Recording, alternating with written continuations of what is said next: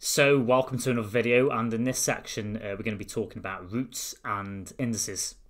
So you might have seen these types of expressions before, and you might be wondering how we actually go about simplifying an expression like the one that's shown here.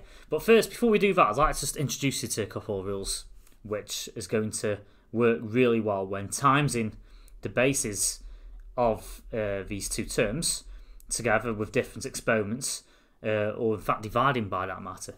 So as a general rule of thumb, this is what we need to expect. So, and it's also important as well that the base remains the same. So if we've got something like this, x to the power of a times x to the power of b, what we need to do with this, and it's also it's so important as well. It's so important that the base remains the same as well. So what we do, we write the same base, which in this case is x, and then we actually add the powers together. So we've got a plus b. Okay. So, and then similarly, if we've got something like this, where we've got x to the power of a divided by x to the power of b, then that is the same as x to the a minus b. And then finally, if we've got something like this, let's suppose we've got x to the power of a to the power of b like this, then to actually get rid of these brackets, what you do, you take x, and then it's actually to the power of a times b, which we can actually simplify further the exponents, which would be x to the power of ab, like this. So what I'd like to do, I'd like to explain to you now why this is the case. You might be thinking, well, Matt, like why is this rule true? How can you prove this? Well, I always find the best way to explain these types of rules is to do examples. So let's suppose you've got something like this. Suppose you've got x squared times x cubed.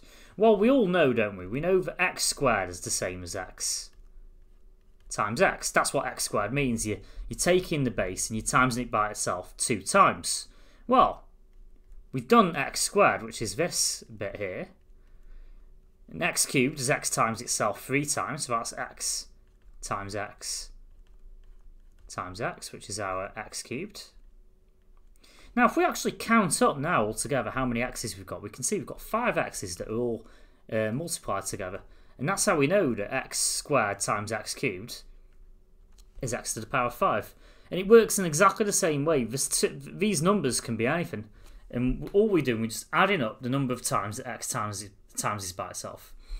And then for dividing, suppose we've got something like this, x to the power of 4 divided by x squared. Well, that's the same as x times x times x times x divided by x times x, which is our x squared. And we can actually see that these two x's here cancel out with the 2 x's at the bottom, like that, which leaves you with x squared. So that explains why we actually subtract exponents when we're actually dividing. But the main thing to take away is that the bases always have to be the same. But how about this third rule here? How about this rule here? How can we explain this? Because this is something that can confuse quite a few students. So x to the power of a to the power of b. Well, let's suppose you've got something like this. Suppose you've got x squared to the power of 3. Now the rule is basically saying that we should get x to the power of 6, but why? Why is it going to be x to the power of 6? Well, let's first of all, let's expand out x squared. Well, what do we have first? We've got x squared, but then to the power of 3 is x squared times itself 3 times, so that's going to be x squared times x squared times x squared, and we know also that x squared is x times x, so we can, that's x times x times x times x times x times x, and we can also drop the brackets as well because the whole thing's associative. We can actually see So we count how many x's there are here, and we can see, well, there's 6 x's, so therefore it must be x to the power of 6. And it works in exactly the same way with any numbers. You could have 7 here, you could have 10 here. You could even switch the numbers around. So you could even have a x cubed here and x squared. It would still work out, but it's x to the power of 6. So let's apply. So we've gone over the examples, we've gone over the rules. Let's now apply that to these questions here. So simplify m to the 5 times m to the 3. We can actually use this rule here, and we can say, well, that's simply just going to be m to the power of 5 plus 3, which will be m to the power of 8.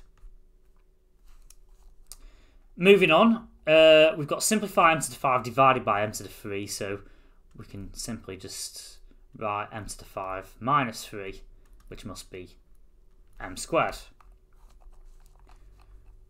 This takes a little bit more thought, but just like 1 over 2 is the same as 1 divided by 2, we can apply exactly the same principle to this expression here. So that's just going to be p to the 6 divided by p squared, and that's actually going to be equal to p to the 6 minus 2, which actually gives us p to the power of 4. Okay. Moving on, we've got p squared times p to the 5. Again, that's going to be p to the 2 plus 5, which is actually going to be p to the power of 7. Next, we've got simplify g to the 6 divided by g to the 4. That will be g to the 6 minus 4, which will be g squared. Using our rule from before, we can see k cubed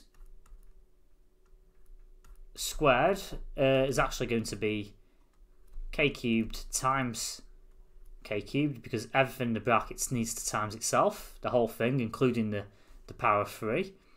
And then we can use our other rule here, and we can see that that's just going to be k to the power of 3 plus 3, which is going to be k to the power of 6. Okay, so there we've got our solution here. This is a little bit more tricky. Take a moment to pause this video and just have a look at this and just see how you get on. Okay, so hopefully you can notice, well, what we need to do, we need to sort of look at this term by term, don't we? Because this is where a lot of students sort of struggle. So let's first have a look at 5x to the 4 y cubed. And what we can see here, well, that's exactly the same as 5 times x to the 4 times y cubed. And then if we look at the other bit over here, we can see that x squared y is actually the same as x. So I've not wrote that very well. That's going to be the same as x squared times y. Now, since we've got a times here, we can also put a times over here as well, like that. Now, what we can do, we can switch these terms around. So we can turn around and we can say, well, we can put the x squared, we can swap the x squared in the y cubed over. So we've got x to the 4 times x squared times y cubed times y.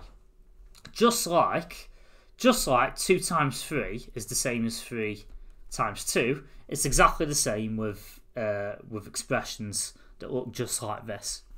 And then what we can do, we can actually see that x to the 4 times x to the 2 is x to the 6, because 4 plus 2 is 6. Y cubed times y, well, y cubed times y is the same as y cubed times y to the 1. So that'll be y to the 4. So what we've got 5 times x to the 6 times y to the 4. And then we can just omit the times is by simply by simplifying. We've got x 5x to the 6 y to the 4, and that's our final answer. So I hope you found this video useful, and we'll now move on to the next section.